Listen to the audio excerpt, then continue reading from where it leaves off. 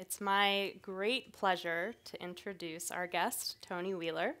Tony co-founded Lonely Planet Publications with his wife Maureen in 1973 after a 6-month trek along Asia's hippie trail. And we'll get to whether or not you were really a hippie momentarily. He built the company to become one of the largest independent guidebook publishers in the world. And I heard this morning that the number of guidebooks sold is somewhere in the neighborhood of 150 million. Since the sale of Lonely Planet in 2011, Tony has been involved with the Planet Wheeler Foundation's work on more than 50 projects in the developing world and established the Wheeler Center for Books, Writing, and Ideas in Melbourne, Australia. We're excited to have him here with us tonight to share his insights and stories from his recent travels, including his Silk Road trip from Bangkok to London in an old MGB sports car. That's correct. So welcome. Thank you. It's a thrill to be here. So I think we should talk about this crazy road trip that you just did, which sounds like the reverse of the trip that you did in 1970. Yeah, it was very much the reverse. And when we did the trip in the 70s, we started in London. Maureen was like 21 or 22, and I was about 24, so we were much younger in those days. And we drove as far as Afghanistan and sold our car for a $5 profit in Afghanistan and carried on and ended up in Australia. And at the time, that trip was called the Asia Overland route. And the idea was you sort of started in somewhere in Europe, London or Amsterdam or something, and you ended up in Kathmandu, and some people then carried on further down through Southeast Asia. But the name, the hippie trail, only came along later. But I don't think we were never hippies, but it's a nice name. It's got a bit of a ring to it, and periodically I sort of get called back for that. The two occasions I can think of most recently in the last 5 or 10 years. One was just last year. The Victoria and Albert Museum in London was doing an exhibit about the music and art of the 60s. And part of that, they did a day about the hippie trail, and I came along and spoke at their hippie trail day. So the hippie trail sort of relives. But the other really amusing occasion I've had was the car that we bought in London in the 70s and drove to Afghanistan was a Mini, little English Mini. And about 5 or 6 years ago, when BMW, who own Mini now, launched the Mini in China, I got this call and they said, "This is BMW China here. We know you have a bit of a following in China, and we also know you drove to Afghanistan in a Mini. Could we get you to come to China to help launch the Mini?" And I thought, wow, what an offer. So I went to China. I remember I came out at the airport terminal, and there was a Mini Cooper S convertible parked there, and they said, "Here's the keys. We've set the sat-nav up to take you to your hotel. Go and discover what it's like driving a Mini in China." I'm guessing it was a little different than it was in 73. It was a little different, yeah. But this most recent trip, I'm not an MG enthusiast, but I knew some people who were, and they said, we're going to spend 4 months driving 40-year-old MGs along, not the hippie trail, but the Silk Road, through Southeast Asia, through China, through the stands, through Iran, which is where I rejoined the hippie trail, Iran and Turkey, and into Europe. We've got space for one more MG, so if you want to go out and buy a 40-year-old MG. And they're easy to find, there's lots of them around.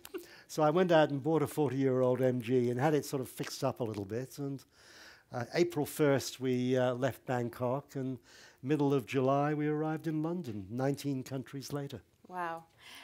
Why don't you tell the audience a little bit about your experience in Iran? Yeah, we drove through Iran, and I've been to Iran a number of occasions, and the other people in the other cars were all couples. It was all husband and wife teams, but Maureen, my wife, is she's the chair of the Melbourne Arts Festival in Melbourne, Australia, and she was very tied up with meetings and things for that, and she couldn't come along as my co-driver, so I ended up having a number of different co-drivers, including in Iran. I had my daughter co-driving. And I taught her to drive, some years ago, and I was always terrified with her behind the wheel. But in Iran, she fitted right in because the driving is somewhat exciting in Iran. There's But you know, Iran is it seems to me is the friendliest country out there. You know, women do get to drive.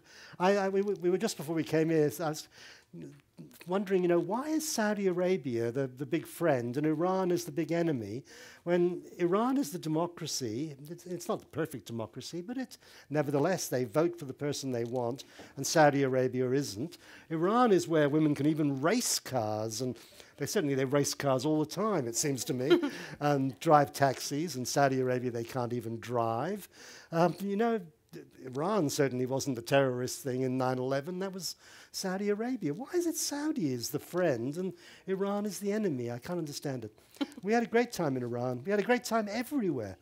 At the end of it, we sort of sat down and said, well, okay, everybody was friendly all the way across. But which was the country you would say was the most outgoing and friendliest? And we all agreed Uzbekistan. I don't know why, but the Uzbekis were just the most engaged. They always wanted to ask you where you'd been and welcome you. And I don't know, they were just, you know, it's sad what's the reputation they've got for themselves this week almost. Yeah. But when you're there in Uzbekistan, it's a different story. And what about the differences between or among the stands? Because we were just speaking backstage about Turkmenistan. Yeah, well, the two, the only country in the stands, there's 5 of them, and I can now name them all instantly. And we didn't go to one of them. We didn't go to Tajikistan. But the other 4 we went to, and one of them I'd been to Kazakhstan, about 10 years ago to see a space launch. You know, all the Russian space launches from Sputnik 1 onwards all go up from Baikonur in Kazakhstan. And I went down there because there was a Soyuz launcher going up to take a Russian cosmonaut, an American NASA astronaut up to the International Space Station, and a tourist, an American, Richard Garriott, an American computer game entrepreneur, of course, who had the spare $30 million that it costs you to have 2 weeks on the International Space Station. And it was a fascinating week because we went to the Cosmonaut Training Center in Moscow to see what they went through there. And we went down to Baikonur to see the launch. We met the cosmonaut and astronaut and tourist and saw the launch. It was all fantastic. But it was also fantastic because there were about 10 or 12 of us, 2 of the group being Sergey Brin and Larry Page. So there was, and you know, they always say with big, important companies, you know, you should never have your top people all on the same plane at once. Well, we all flew down from Moscow to Baikonur in this rattly old Tupolev. And, you know, we had Brin, Page, and also Schmidt, all 3 of them on the plane together, and me. If it had gone down, they wouldn't have noticed I was there. So I had been to Kazakhstan before. But the stands were all different. And Kyrgyzstan, which was the one I knew least about, half the time I was there, I was thinking, I'm in Switzerland, because it was green and lush, and these beautiful mountains, snow-capped mountains in the background, and little rivers running through. And then I think, no, I'm not. I'm on the Mongolian steppes, because it was sort of plains and mountains in the background, and yurts and horses riding by. And then I was thinking, no, I'm in a Western European town, because it was street cafes and people sitting drinking coffee or having a cold beer even. Right. And I'm thinking, no, I'm in New Zealand, because so Kyrgyzstan was just, you know, something different all the time. And then Uzbekistan was very friendly, and then Turkmenistan was completely weird. I've been to North Korea. Someone's nodding over here. They've been there. And Ashgabat, the marble and gold capital of Turkmenistan, I decided afterwards it was a cross between Pyongyang in North Korea and Las Vegas. It was the wackiest place I've ever been to. I just couldn't believe anything about it. And you said that it was a little 1984, and your hand was swapped away from your camera. Yeah, there was it's all white marble and gold statues of the former president for life, the Turkmenbashi.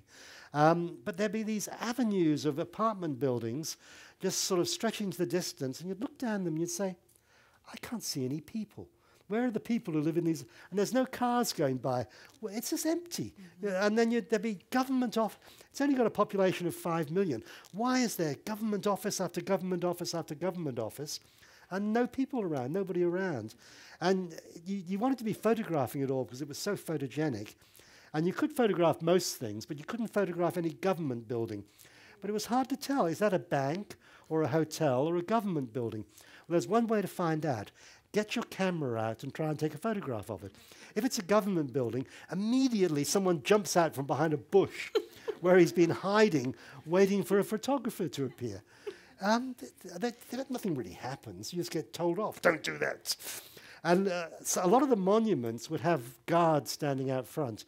And they'd be rather like, guards in a lot of places, the sentry box and the guard with his gun standing there and standing rigidly to attention in the sun and staring straight ahead. And obviously, what do? You take a photograph of them. But then there's another guard there whose job is to stop you taking photographs of those two guards. So there was always three guards. The two guards photogenically standing there, and the one hidden away to stop you taking photographs of the other two. It was just wacky. It sounds surreal. It was surreal. Yeah, yeah. Totally. We were there for 2 days in Ashgabat. We had a few more days in other places in Turkmenistan, but we were 2 days in Ashgabat, and I could have had another week. I would like to have explored more. Because it was just so fascinating and bizarre. It was strange, very strange. Tell us about when you got to the end. I'm going back in time to 1973. You got to Australia, and you and Maureen found work. Yeah. And you also had a mechanical engineering degree, yes? Yeah, I did it originally. I had a very, very strange education. That my father I was born in Britain, and my father worked for the airline that is now British Airways. It had a different name back then. And as a result, I lived in different places around the world. First of all, when I was small, Pakistan. And then I lived in the Bahamas for a while. Very nice. And then I lived in America. And I lived in America for my last year in primary school and most of my high school years. I was 6th grade through 11th grade. I was in America. First of all, in Detroit. But I always immediately followed that by saying, when Detroit was wonderful.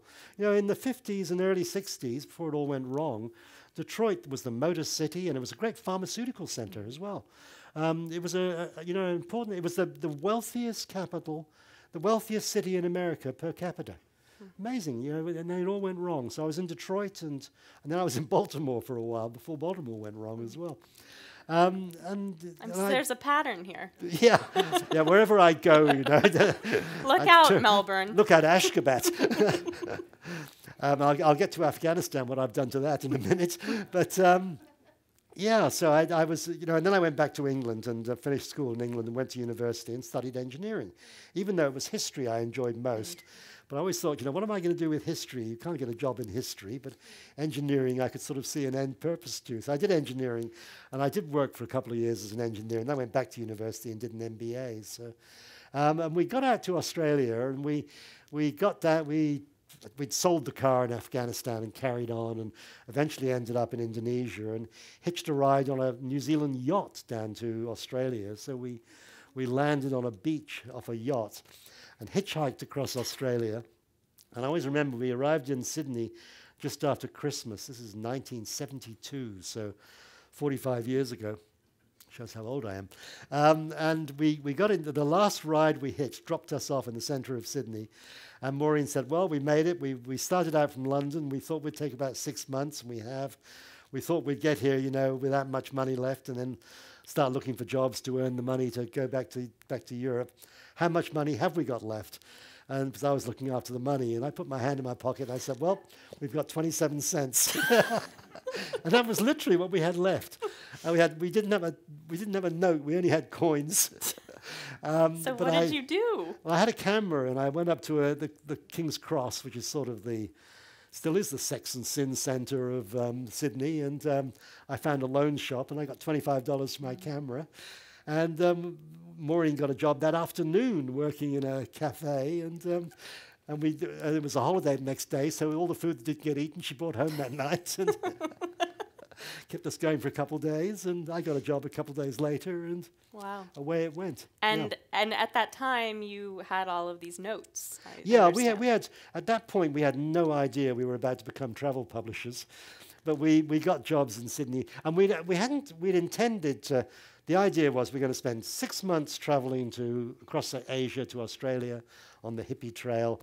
we were going to live in Australia for 3 months and save up enough money to spend 3 months traveling back to, we thought we'd fly to America and spend a couple of months in the States and then come back to Europe, and we'd get back to London after a year away. And I even had a job waiting for me, a sort of MBA engineering job with Ford Motor Company, which I never got back to. And but instead, when we got to Australia, we thought, no, this is not a 1-year trip around the world. This is a 3-year trip. And actually, it's a trip now that's stretched out to nearly 50 years. We thought we'll spend a year in Australia and we'll save up enough money to travel for another year. But then in that year, so many people asked us, what did you do? Where did you go? How did you do it? That we created Lonely Planet. And were they Australians asking you? At first, yeah, because it was a lot of people were wanting to do pretty much what we'd done.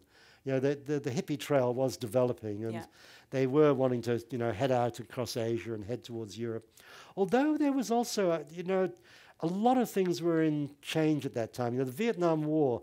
At that point, if you mentioned Southeast Asia to Americans, they would say, no, there's a war going on there. Vietnam was that's what focused your attention on Southeast Asia. But on the other hand, Thailand was just starting to develop in a very small way as a tourist center. And Indonesia, having been closed off for years during the Sukarno era, Sukarno had only been out of power and Suharto in for a few years, and Indonesia was just starting to open up.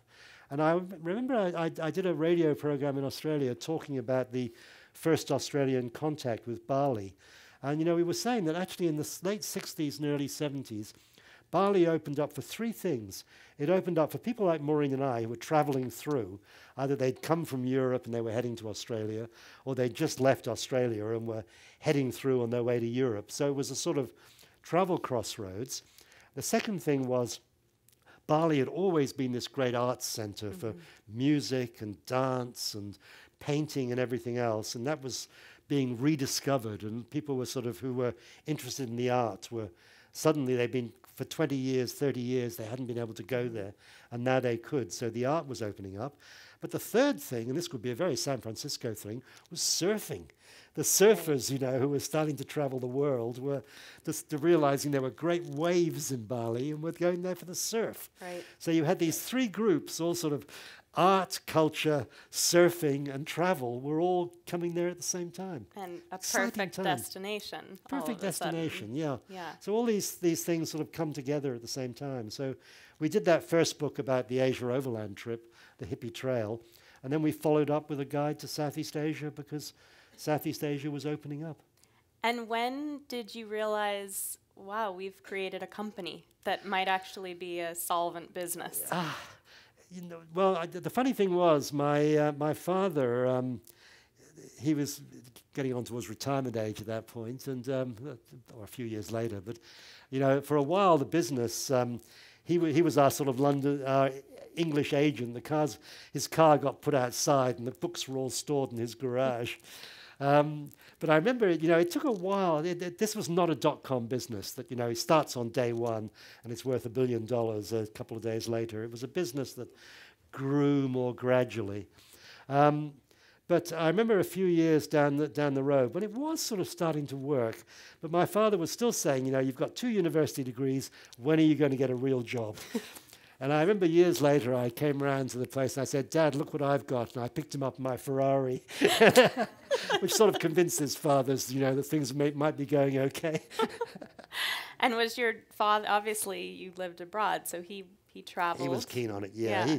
He could see what I was doing and he liked it. Yeah. That was a factor. And even when we were making no money, and I think a lot of small businesses, that even the dot-coms, a lot of the people in dot-com businesses, I've met Bill Gates once and spent an hour talking with him, and he didn't start Microsoft to become the richest man in the world. He started Microsoft because he liked computers, and that's true with so many business things. People get into them.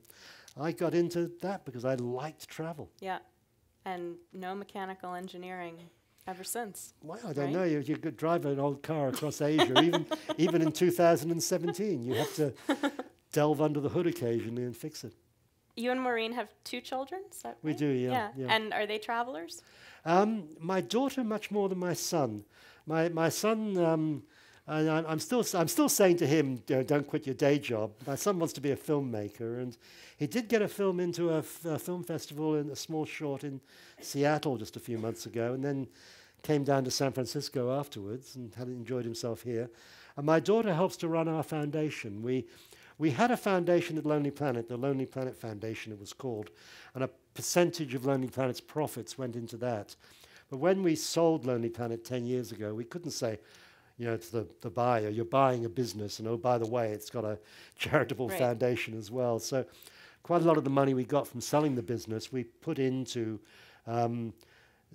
taking the Lonely Planet Foundation out of Lonely Planet and renaming it the Planet Wheeler Foundation, and 3 people run it, and one of them is my daughter, and she does a lot of travel for that.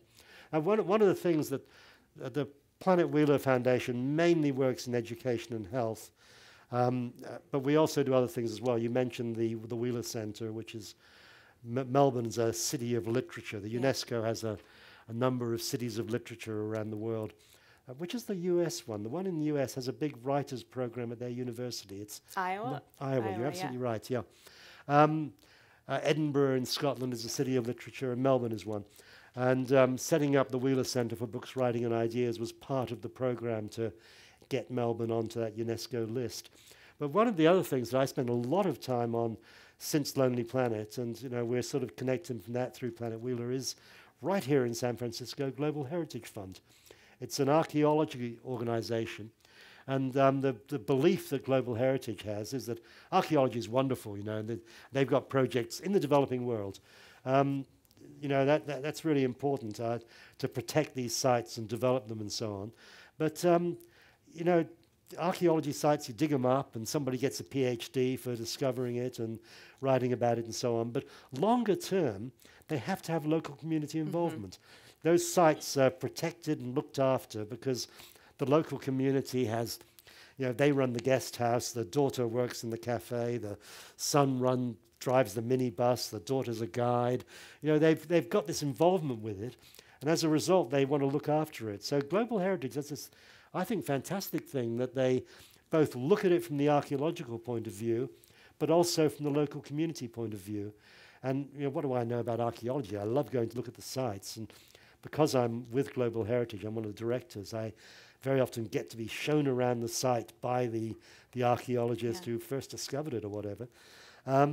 But the piece that sounds up your alley is the sort of tourism infrastructure. Exactly. That's what I don't know how well I do it, but that's what I do for them, yeah.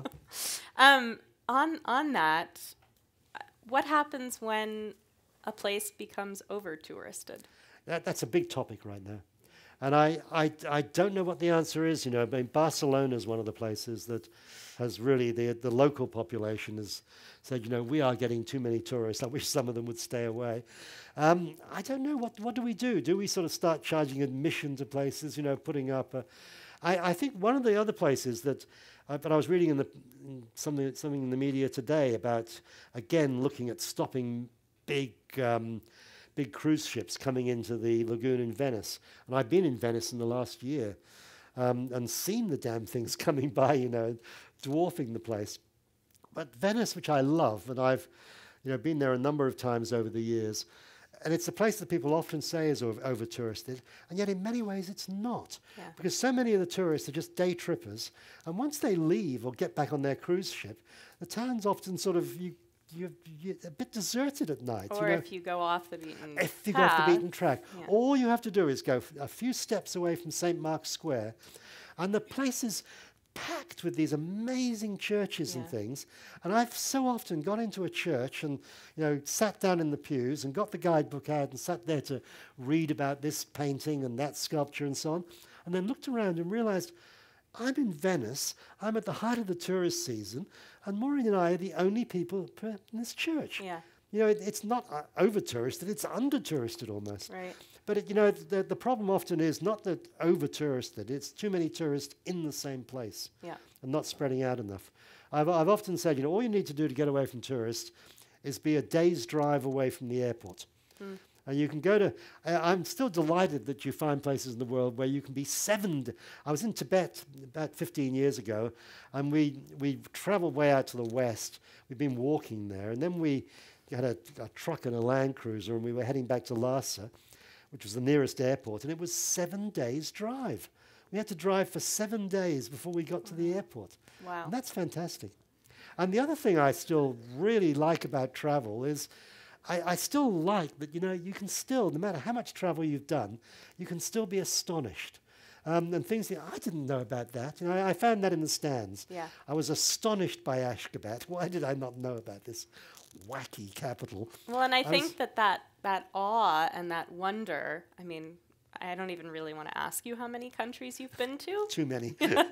But that you can still find that is all the time. Testament to just the power of travel. One of the places I on this trip again that I found that I didn't know about, I did know about it, and was somewhat astonished by, was we drove through Bulgaria and we spent a night in the second city of Bulgaria. Now, who here has been to Plovdiv? Ah, good. Good. Good audience. I know. Well done. Because Plovdiv was it's the second biggest town in Bulgaria, and it is an absolute delight. It's got mosques, it's got Orthodox churches, it's got a pedestrianized main street with little street cafes, it's got some very nice boutique hotels. Why did I not know about Plovdiv before? Was it in a Lonely Planet guide? It is in the Lonely Planet guide. It was even one of the cities of the year in Best of Lonely, about a few years ago. But even at the Lonely Planet office, I was in the Lonely Planet London office about 2 months ago, and I was talking to the staff there, and I said, "Okay, how many of you have been to Plovdiv?" And nobody had. And I'm going to be the #1 friend of Plovdiv because I think in a few years' time, we all know, we know Prague now, we know Budapest, and Krakow in Poland is on the list, delightful place to visit. Well, Plovdiv should be as well. Plovdiv it is. Plovdiv it is, yeah, go there. Ryanair fly there direct from London, so you can fly there for $10. But good luck if you choose to fly with it. How has travel changed in your time in the industry? Well, it's changed. The ways we all know that the jumbo jets have come in and we can go further and cheaper and so on, and moved on to the Dreamliners and the 777s and the Airbus whatevers. And so there's that, the ability to travel further, and then the cheap airlines that here are the Southwest, and in Europe the Ryanairs and the EasyJets, and in Asia the Jetsstars and the Spice Jets in India. And you know them all. I've been on all of them. I'll tell you about that in a minute. The ability to travel cheaply, and then the internet that we were able to do everything instantly. Particularly what I particularly like when you can get visas instantly. That you, instead of having to get the forms and send the form away, countries that can do visas in a flash. I love if they make you have to get a visa. Much better if they don't ask you for a visa. So the internet and all that things you can do for it. But the biggest change in my life has been one country opening up, China. When I first started traveling, China was a closed door. The first time I went to Hong Kong at a time when you went up to the border of Hong Kong and China, and you looked across and you could say, "Oh, look, there's a Chinese peasant working in the rice fields."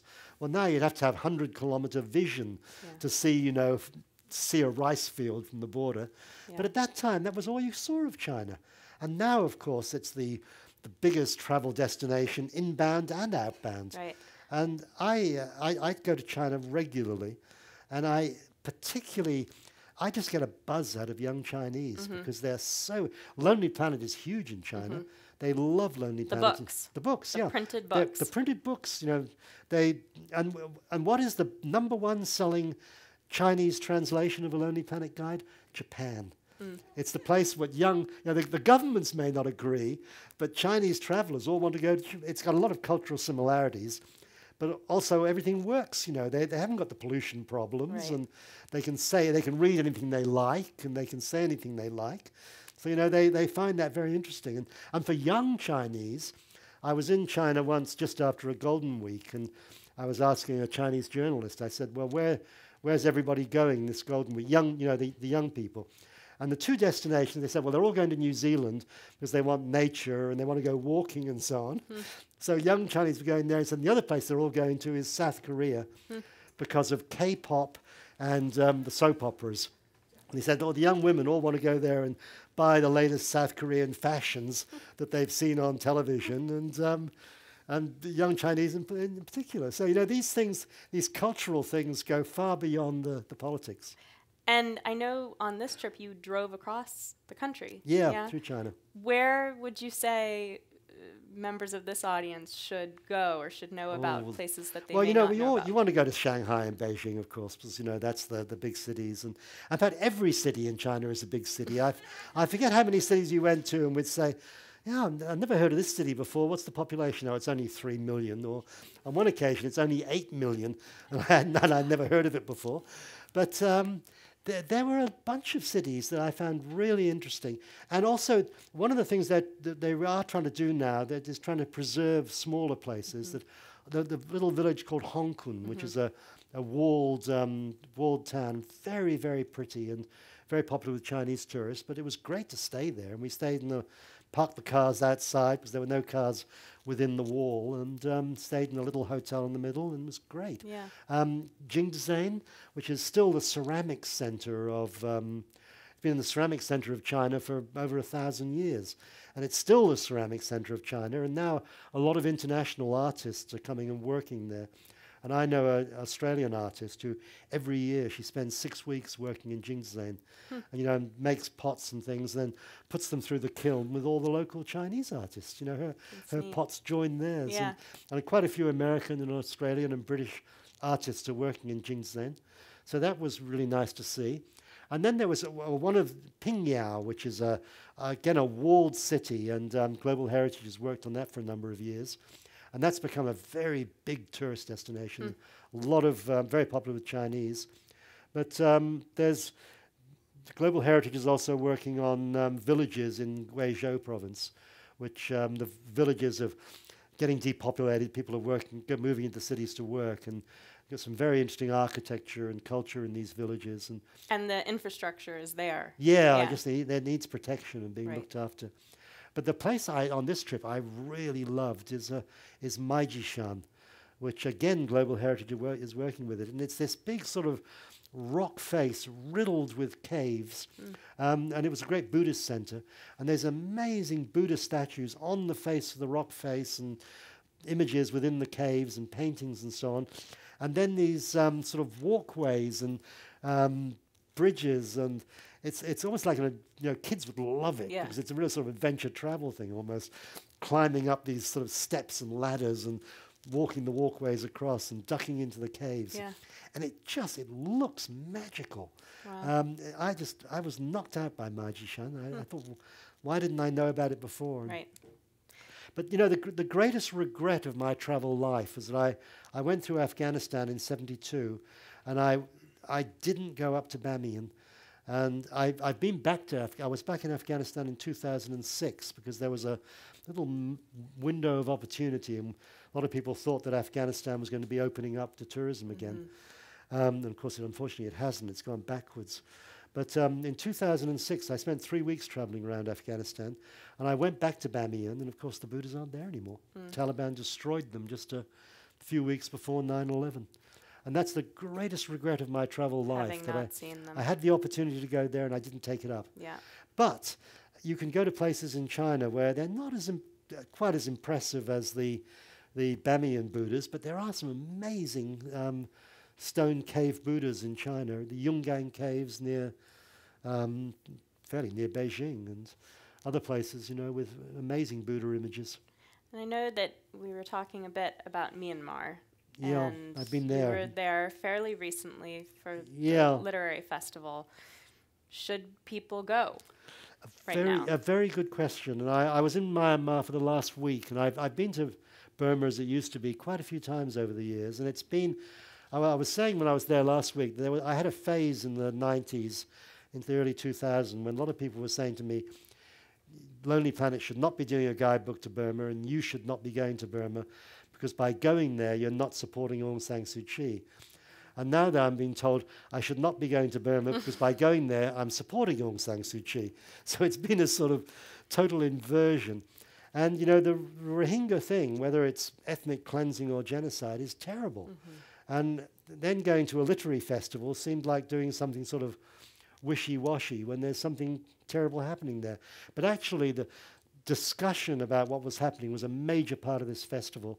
And we had a number of writers who'd been studying Burma for ages. In fact, one of them was Delphine Schrank, who's an American journalist who was in Burma during the democracy movement for the Washington Post and wrote a book about it. And she was going straight. She didn't, you know, that one of the things they've stopped journalists going in there, but she was able to pull the strings to get in. So I'm expecting to read some reports from her about what's happening there very soon, because this festival just ended on Sunday. I've come straight from there to here. Yeah. And a lot of the discussion there was about what was happening and why.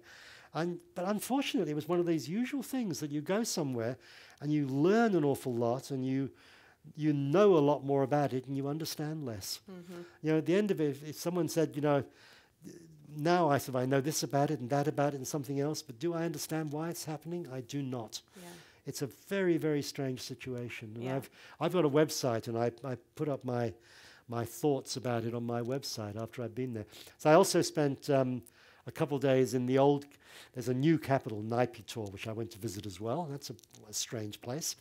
But I also went to Yangon. In Myanmar. In Myanmar, Yeah. They built their own new capital. So what used to be Rangoon, and now it's called Yangon, is no longer the capital, but it's still the biggest city. And I went there, and Planet Wheeler, our foundation, has a number of projects in Myanmar. So I was able to, medical and health, you know, that's the two things, education, that we work on. And I was able to meet with the people who run those projects when I was there. Medical Action Myanmar is one of them, Action Aid's another one, and talk with them about what they thought about it. In fact, Action Aid in Myanmar is run by a Bangladeshi Muslim.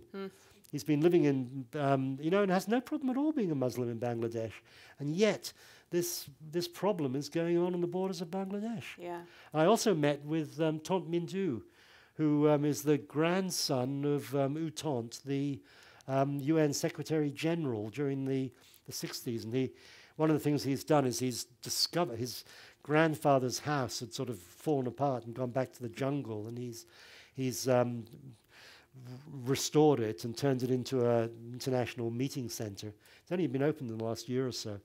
But you go around it, and it's full of photographs of his grandfather, U Thant. An amazing period when he was the UN Secretary General, because it was the period of the Congo going wrong and the Cuban Missile Crisis. There's pictures of his grandfather with Khrushchev and with Kennedy and with Dag Hammarskjöld before he died. And, amazing, time that he was the Secretary General. Yeah. I want to get a little philosophical, if you don't mind. Do you think that there's a difference between a traveler and a tourist?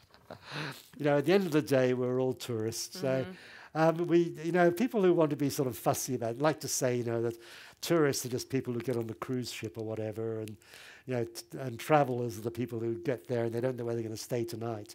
Right. And I sometimes these days I very often do know where I'm going to stay tonight, but I'll tell a little story on that in a second.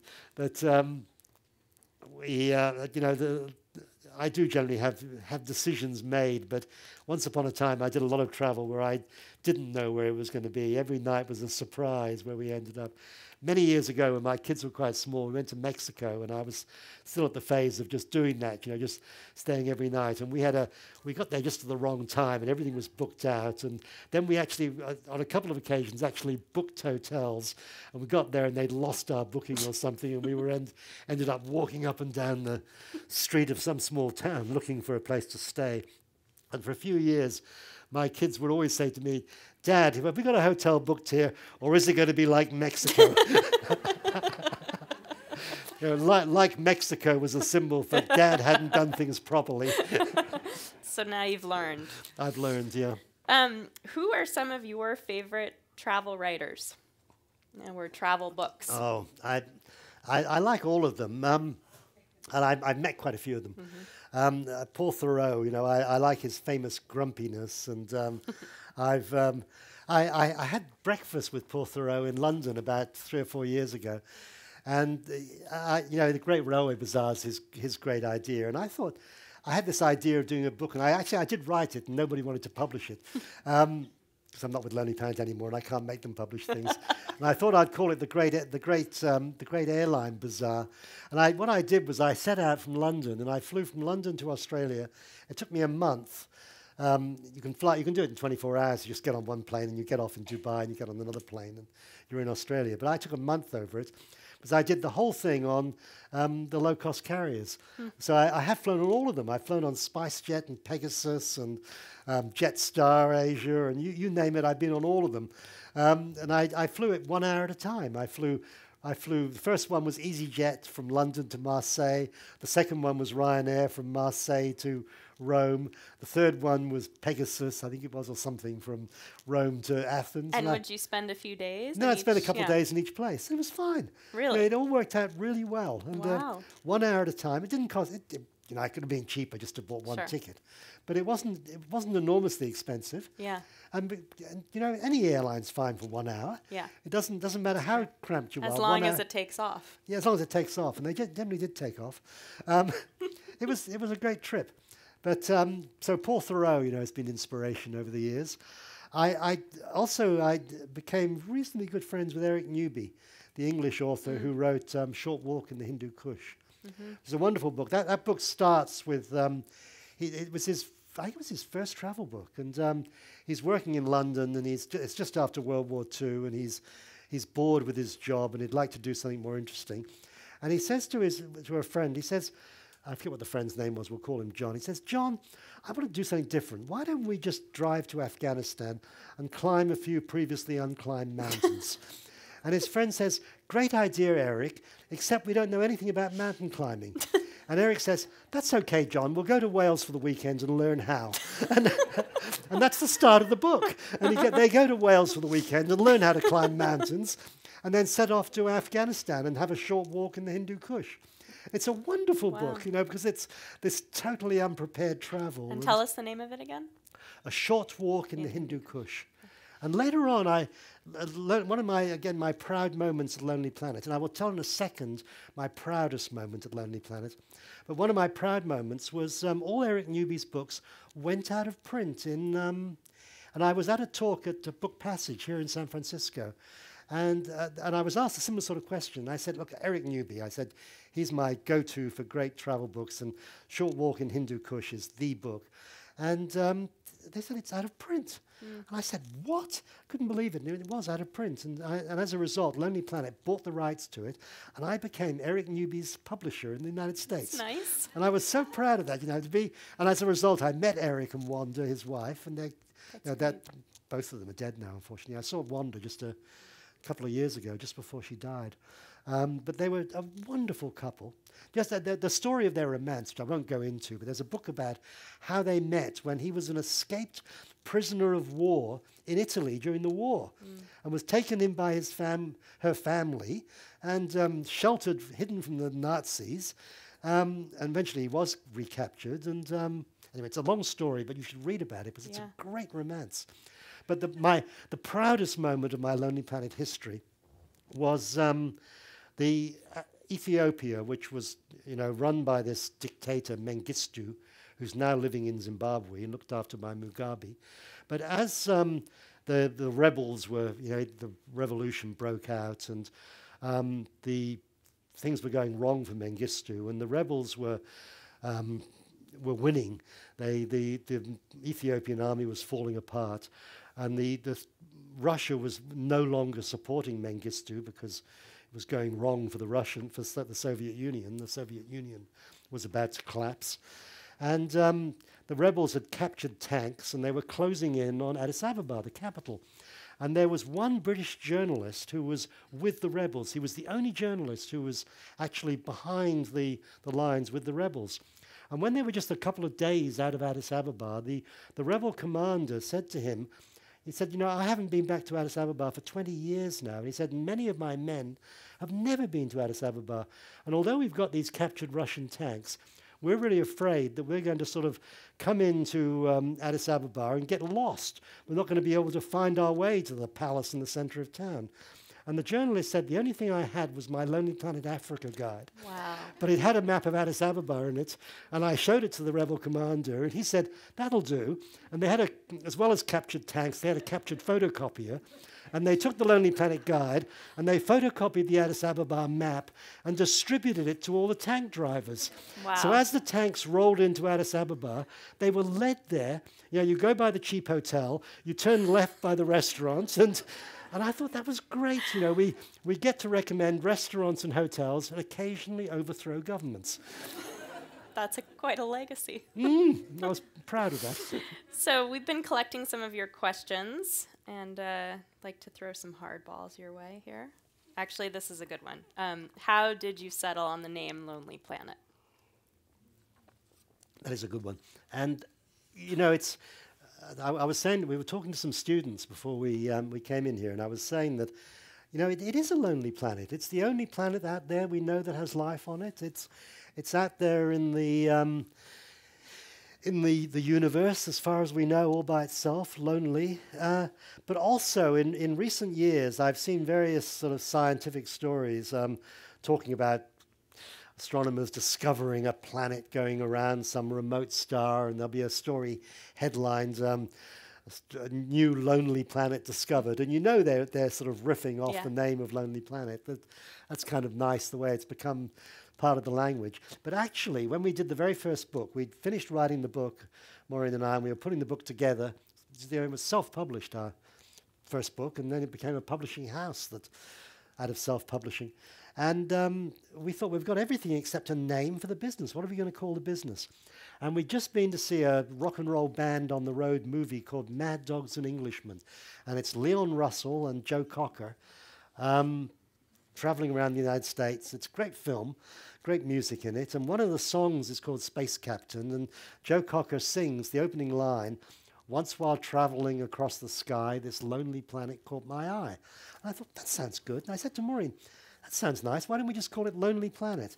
And Maureen said, well, that's a great idea, except actually he sings Lovely Planet. So it was a mistake, you know. It should have been, it's a 45-year mistake. It should have had a different name. In fairness to you, his I mean, it's a little marble mouth. Yeah, so, yeah. You know. This is a nice one. You're an experienced traveler and you've bounced back from financial hardship. Do you have any advice for directionless people just out of college? You're not directionless, whoever you are. I guarantee you, you will find a direction. And yeah, and the direction is to do something you love. You know, if you're doing if you're doing something you love, the fact that it doesn't make any money doesn't really matter. You know, you're enjoying what you're doing, and if it does make money, it's double bonus. You've enjoyed yourself. You know, the worst thing to do is to be in a job that you don't like. You know, that you're not getting a kick out of, because then where's it taking you? It's not taking you anywhere. And I always think, you know, the people whose businesses are successful, half of the reason they're successful is because they love it. You know, if you love something, it's easier to sell because, you know, you'd buy it yourself. And I've never been a salesman, but I've always loved Lonely Planet guides, and I could sell it because of that. Yeah, the passion. Passion. Yeah. Have a passion for whatever you're doing. If you had to stay in one country for the rest of your life, oh my God, this is like doom to Tony Wheeler. Yeah. Where would it be? I really don't know, but there's lots of countries I've been back to, and one of the countries I've been back to a lot of times, and I've always enjoyed it there, is Nepal.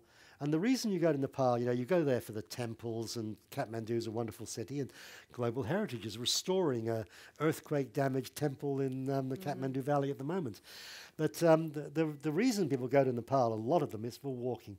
You know, it's got the best walking in the world. You know, it's great walking in the States. It's the Appalachian Trail, and I've walked around Yosemite and things. But Nepal, you know, you're in the Himalayas. You're the world's tallest mountains, and you walk up to the Everest Base Camp, or you walk around the Annapurna Circuit. You know, it's just wonderful walking.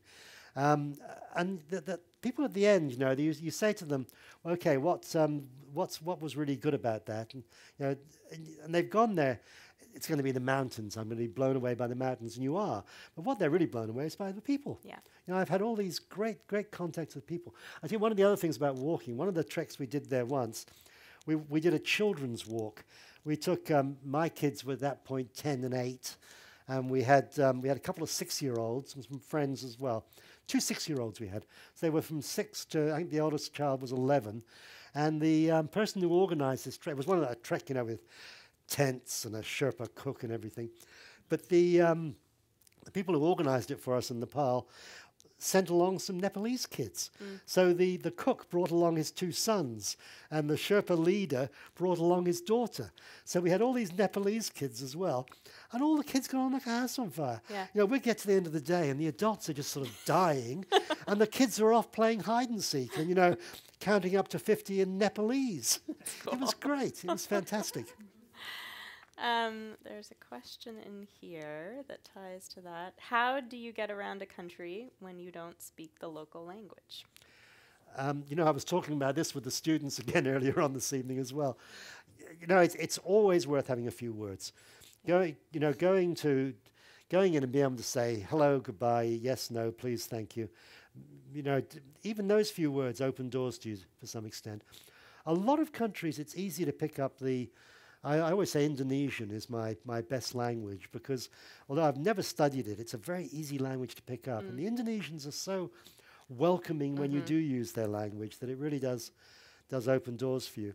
But the other thing is, the reason you are somewhere is because you want to you're in a bus station because you want to buy a bus ticket. And I really find this in China now, travel is so easy. Because so many things are, you go into a bus station, you walk up to the counter, you've got written down, you're going to recognize the characters of the town you want to go to. The person behind the counter turns her computer screen around for it so you can see.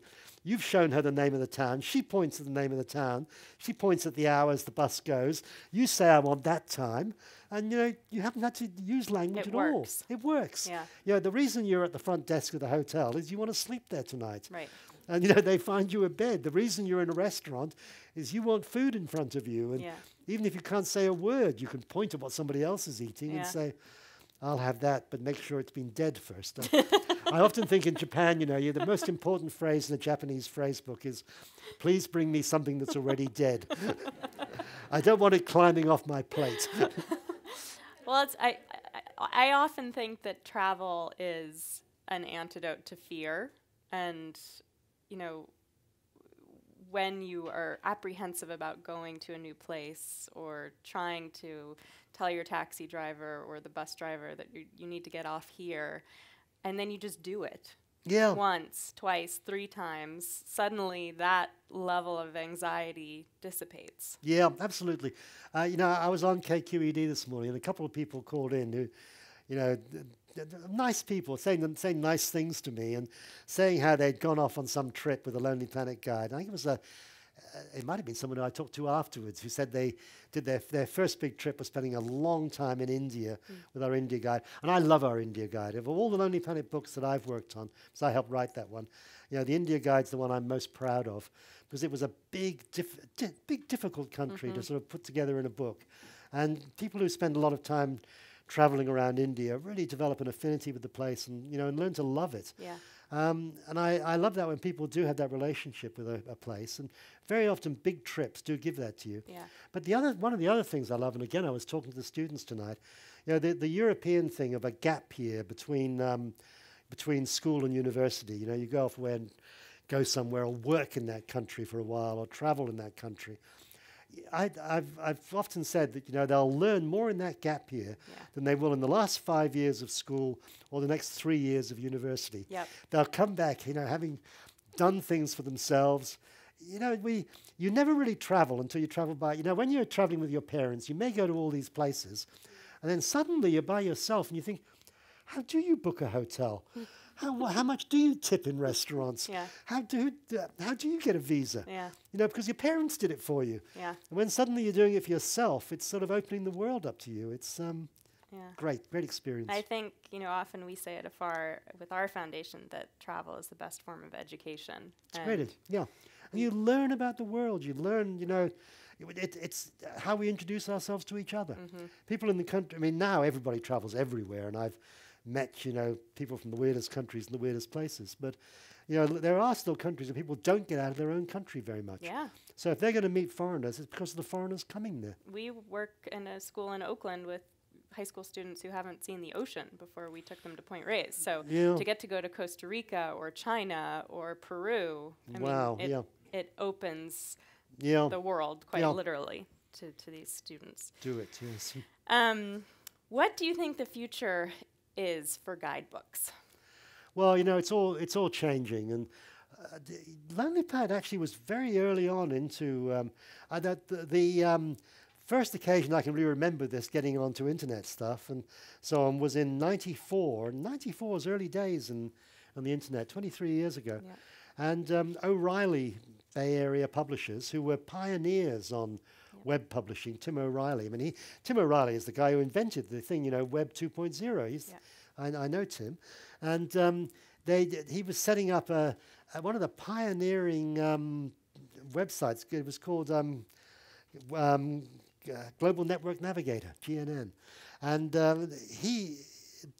Maureen and I were doing a trip across America. We did a trip in a '59 Cadillac. We bought this Cadillac in San Francisco, and we drove across with our kids to Boston and left it in the driveway of one of our authors' houses. And then we came back next school vacation in Australia, and we drove it back. So we did 24 states, south one way and north the other way.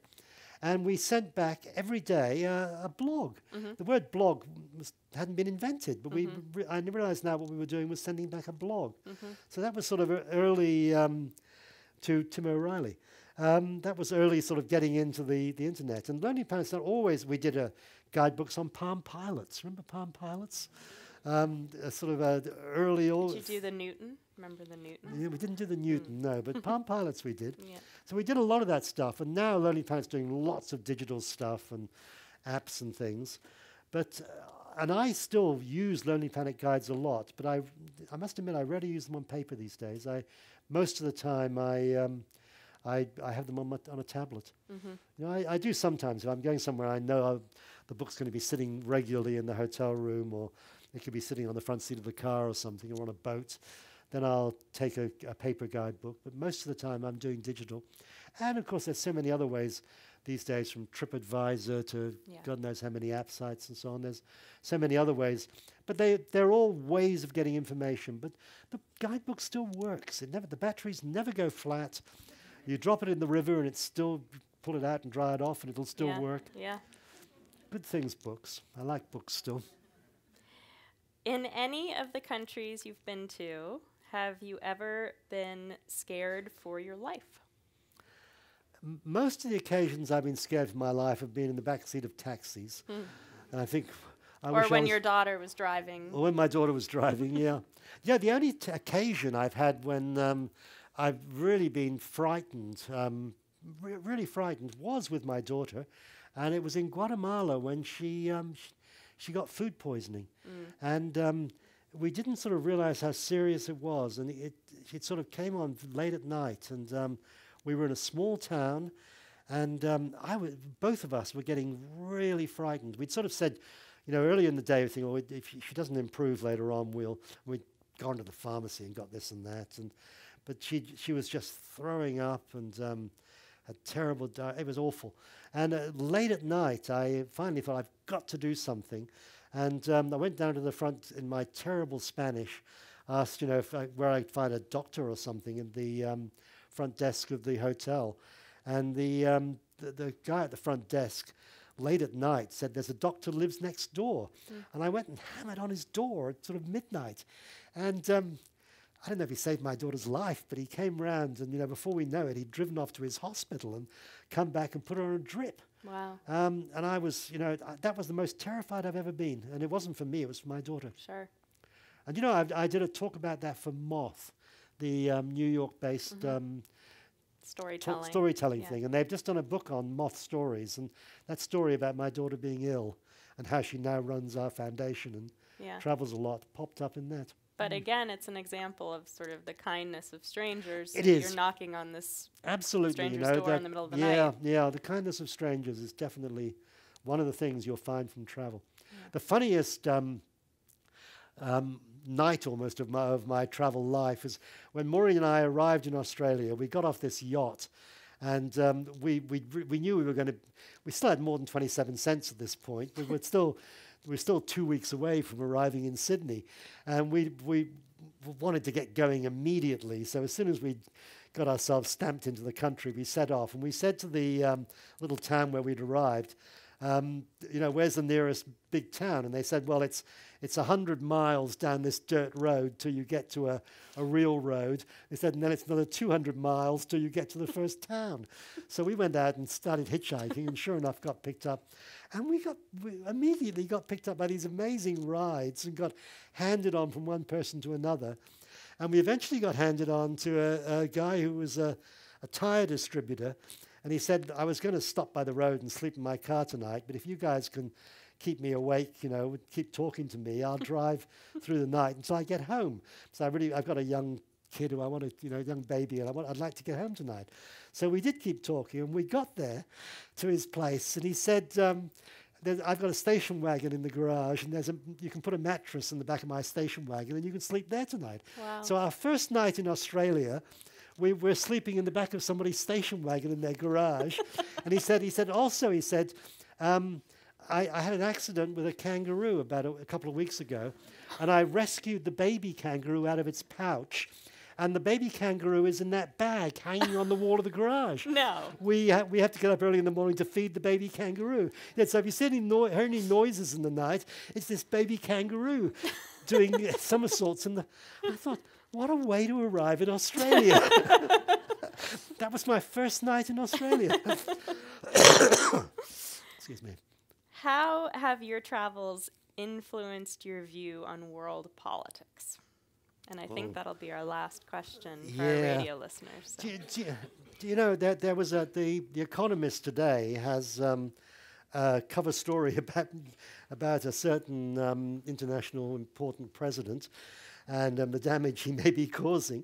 And one of the things was saying, this article was saying, threatening war on other countries and doing this wrong and that wrong is not good, but also subverting soft power. Because soft power is just as important as tough power, Waving your fist at people and threatening to launch missiles may be one thing, but soft power is just as important. And, I drove up the Karakoram Highway in Pakistan a couple of years ago into China. And, it's an amazing road, and it's subject to landslides all the time, and you're very often delayed. And it's the route, and the Chinese are putting a huge amount of money into it. And I was thinking as I went up that road, here I am. I'm seeing Chinese constantly working on this road. There's an awful lot of Chinese equipment comes down and improves this road. And it's, why are the Chinese doing it? Because of trade, and they're going to be sending their stuff down that road, and the One Belt, One Road program they've got going on at the moment. This is all part of it. I said, and just a little bit over to the west from where I am now, there are drones flying over and sending missiles down, and sometimes hitting the right people and sometimes hitting the wrong school. Okay, which one is working better, the road building or the drones? Yeah. And I'm sorry, the road building works better. Yeah. And that's soft power. It does, indeed. There you go. I'd like to say good night to our radio listeners and thank Tony Wheeler for this excellent discussion. Thank you very much.